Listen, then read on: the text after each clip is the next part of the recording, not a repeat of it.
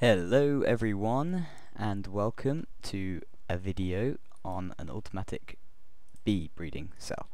So, let me just quickly change this to a chest. So that's where the arbitrum would be, but because to speed up the process I'm just going to put your drops that you would get in here anyway.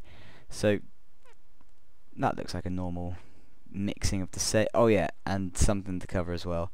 This only works for bees that are the same breed. So, yeah, sorry, but I haven't quite discovered one that would work for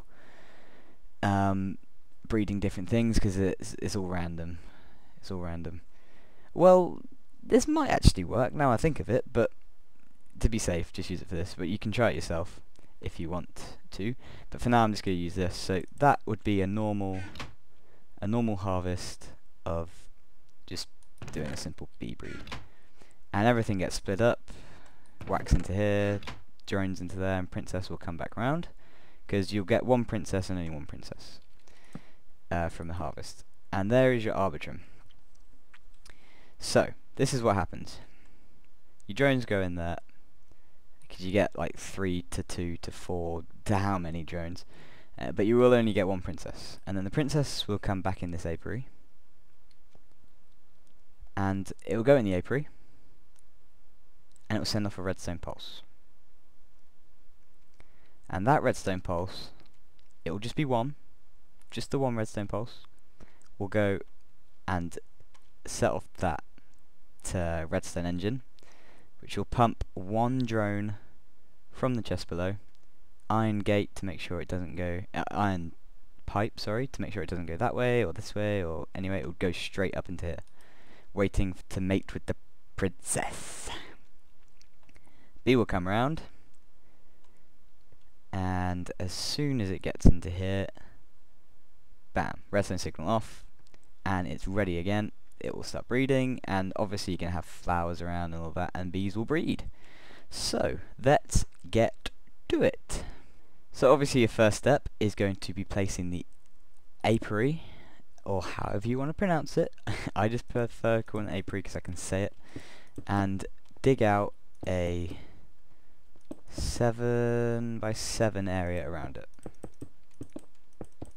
Once you've done that, you're going to want to go 4 blocks down.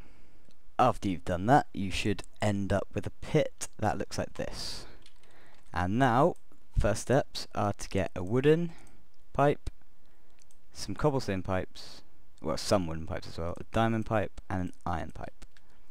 And that will be placed in the pattern like this. So wooden first, then right into a diamond, into a cobblestone one, and then into a chest here. Now the reason why you can't just have it into a chest is because sometimes the drone will pop out, and you never really want that. Then you want your second, these can be any chest you want, diamond chest, copper chest, you know how it goes. And then, like that, and then hooks around and back into the apiarium like that. So you should have it looking like that. Then the next set of pipes will be a wooden one there and there.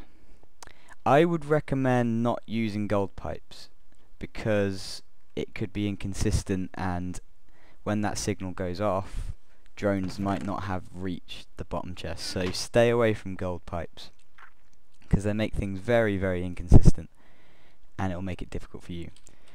And the bees, poor bees, think of the bees. Right, so now you got your redstone engines. You place one there, and you place one there, just like so. This is always going to be powered, and you can power it in whatever way you want. I'm just going to use a lever and flick that guy on like that. So that is always going to be pumping things out of the at the bottom of the apiarium. Now the things you want to do with this diamond pipe is, first of all, get your honeycomb,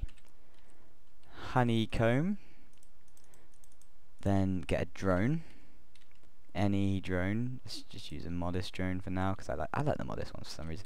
Then a princess, let's use a modest one, and here you go. So going down the bottom is always black, no matter what way you're facing. So in the black bit, you will put your drone, and when you put it in, it's really quite clever, because it just says drone, it doesn't say the specific type of bee.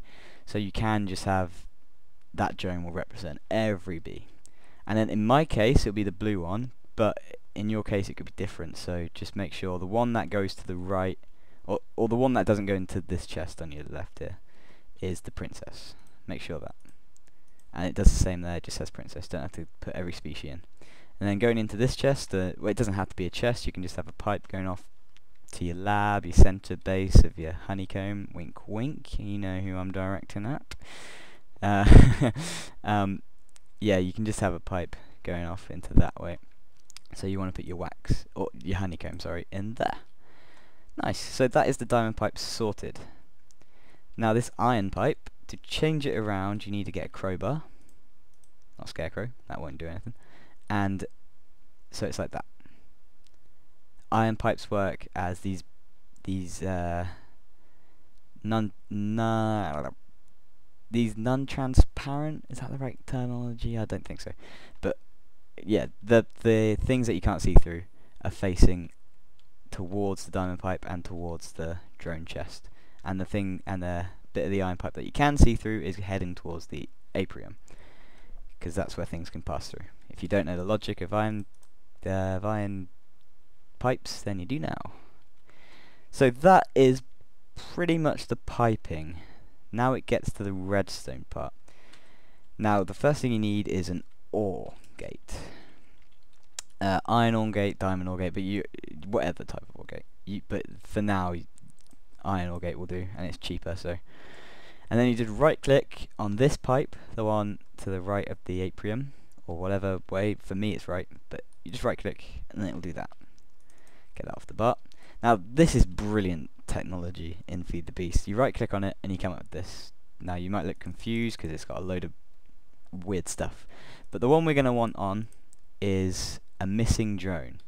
So that will know that if the thing next to it, so in this case it's the apiary, is missing a drone from this space, you can either have nothing happen, so there's no point of having it, or you can send a redstone signal, and that's what you're going to want. You don't need this bottom bit. And with the gold ore gate and the diamond ore gate, that will add on another signal bit, but we don't need that. We're fine with just the one. We can have a cobblestone ore gate, whatever, but you can't make that. Iron's overkill for this, but it's the lowest one, so you're going to have to make it. So the redstone signal will come like that. And now you're going to want, in this little gap here, place a block. Now this will be part of your ground, unless you've got this floating, but yeah, you're going to need flowers around it, so this should be part of your ground. And you're going to put a redstone torch on the side of that, like that. And then 2 below the redstone torch, so you should have it looking like this, is going to go redstone.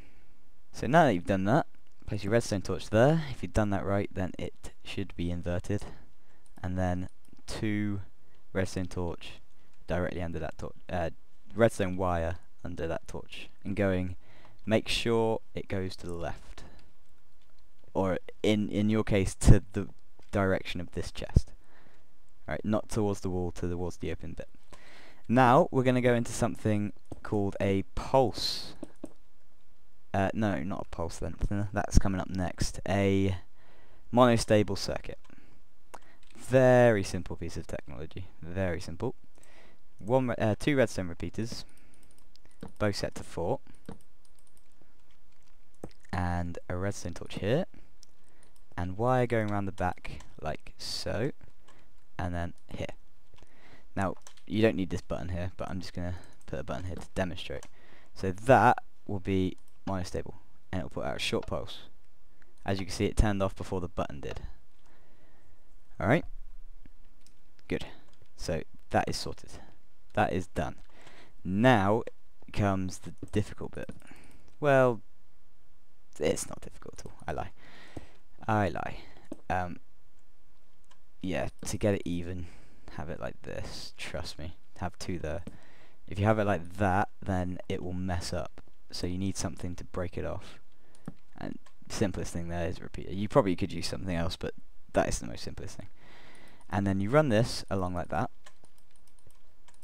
Like so. Yep, you see. And then into the block like that. and every one block you want to break it out, like so. Except for this last one, you don't need that one to be there. And in those gaps, you will put redstone repeaters all on 4. Okay, so I'm going to demonstrate what this will do. This is called a pulse lengthener. Let's put the button back. And it's turned this pulse into a super duper long pulse. And now that would pump that. There's nothing in this chest at the moment, so that would pump that. And the reason why you need this pulse lengthener is because there's a thing with redstone engines, and it is, if you were to have, let me get a redstone torch, I'll demonstrate. Let's not get rid of our bees. If you were to have just the normal pulse length, the monostable circuit, it would be like that. And yeah, sure it would go, but in order for a redstone engine to be pumping things out, when it gets to this point there, it still needs to be powered, or it will not pump it out. And I discovered that the hard way while making that. And then the difficult bit is getting the pulse length in the right to make it so it doesn't pump out twice. So it needs to stop in that gap, or it's going to carry on pumping 2 out and fill that bottom bit up, which you do not want, because then everything will go pow. Well, it won't explode, but it will overflow. So you don't want that. And then, believe it or not, that is it. Very simple. Then you can fill your ground in. This is what it would look like if it's filled in. You wouldn't notice it, except for 2 holes in the ground. So let's just fill it in. And I mean, yeah, this could even be changed if you really want, so it doesn't come out on the ground. So that's still pumping like that. Let's get this back. Oh yeah, well there'll be 3 holes that you won't be able to use for grass and plants for your bees, and that is them 3.